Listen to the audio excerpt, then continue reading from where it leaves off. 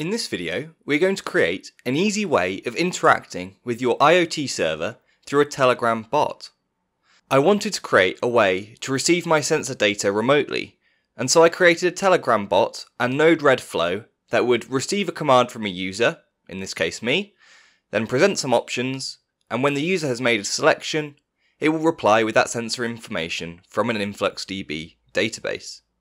I also created some alerting functionality to tell me if any of the sensors in my IoT system disconnect from the network, or for any reason no sensor readings have been logged for a while, and then notify me to go and fix it, instead of me only finding out when I come to look at an empty Grafana dashboard.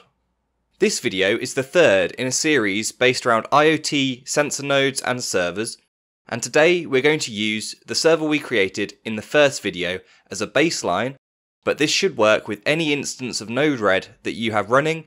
You just might have to adjust the flows slightly to suit your use case.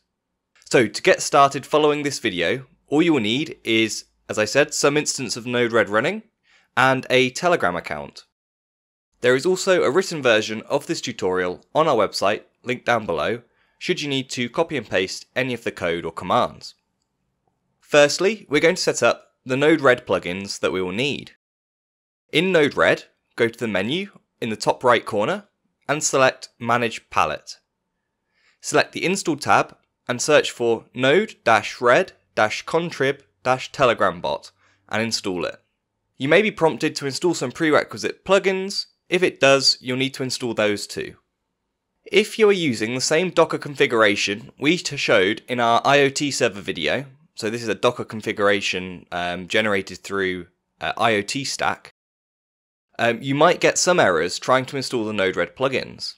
And this is because, depending on your configuration, the Docker container might not know where to look for a DNS server, so it can't reach the servers where the plugins are hosted.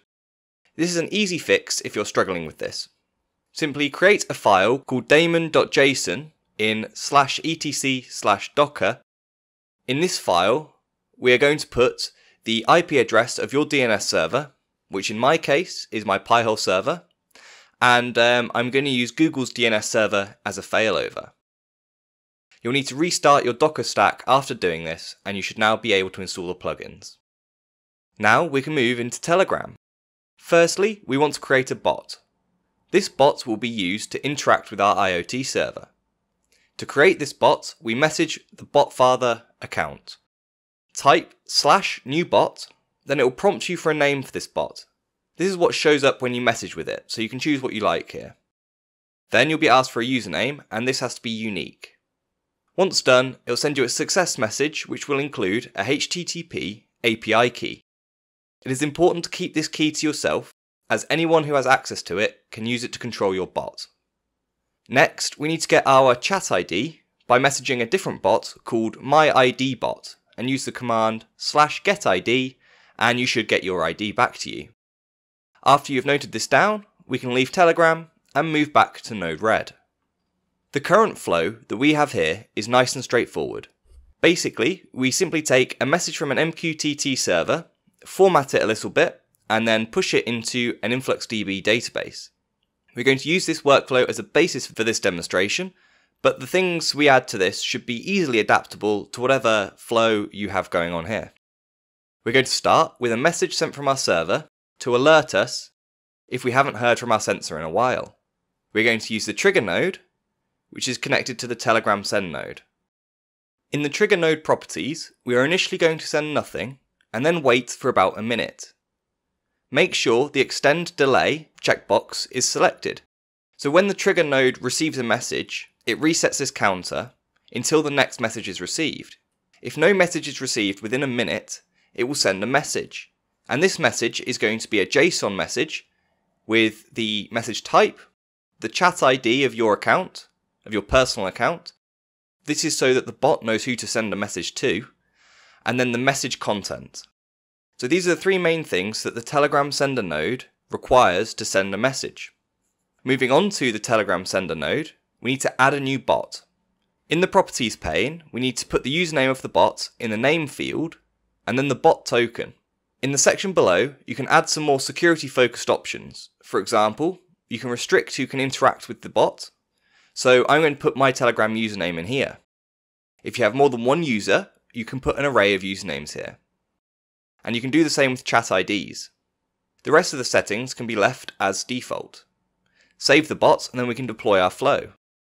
To test it out, I simply disconnected my sensor, and in a minute, I got a Telegram message telling me that that sensor had timed out. Now that we know how to send a message to a Telegram chat, how about receiving a command? We can use the command node which listens for a specific command sent to the bot. I'm going to create a flow which will listen for a command from the user, and then present them with some sort of options of sensor data that they want to receive, and then send that data to them upon selection. I'm going to start with the command node. In the properties of this node, I'll select the bot we previously created, and then listen to the command /data. Then we're going to use a function node, which creates this message. We have a variable called opt, which contains a JSON string of 4 different sensor readings I want to be able to send to the user. You can see that each option has a different callback value.